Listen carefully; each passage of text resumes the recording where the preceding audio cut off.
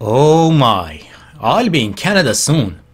What should I do with my banking account? He's got $20 million in his heavenly bank account. Hello spectacular people, welcome to Canada and welcome to Queen's University. Today we are going to talk about banking in Canada. Remember, you can find all the necessary information about living in Kingston on QUIC website. First, let's talk about some widely used words.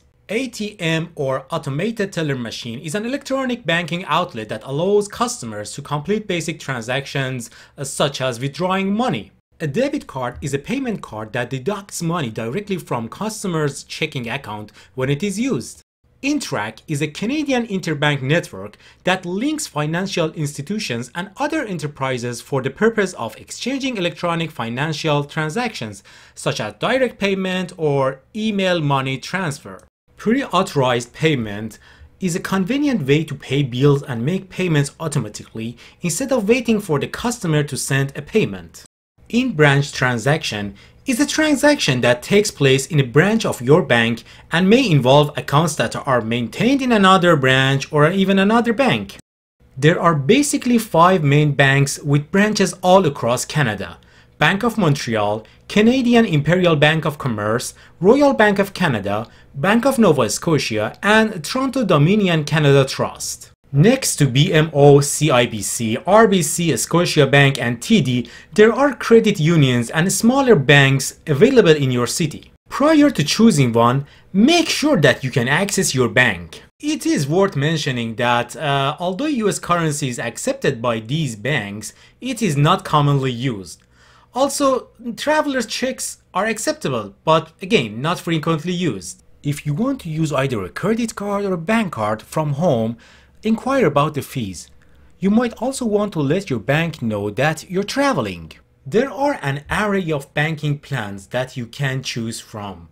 But of course, the best one for you is usually there are some parameters to consider before choosing a banking plan, such as the limit of ATM transaction per day or month, the usual fees, credit card situation, transferring funds, accessing funds, and cost to use a non-affiliated bank machine. It is highly important not to share your banking information with anyone, even friends and family. PIN numbers are private numbers. Remember folks, government agencies will never ask you for your banking information or ask you to send them money of any sort. Now, in order to set up a bank account, you need to make an appointment, especially when it's a high season, such as September or October. When you're making an appointment, make sure to ask what documents you need to bring with you. Banks may ask you to bring some documents, such as your passport, your social insurance number, or a document with a Canadian address on it. Scams and frauds are a well-known issue in Canada. If you receive one of these texts or calls, you might be a potential victim for a scam. You won a lottery. Your SIN has been used illegally. You own CRA money. You deserve a refund on your bill. It is wise to check the website of Canada Anti-Fraud Center and report to them.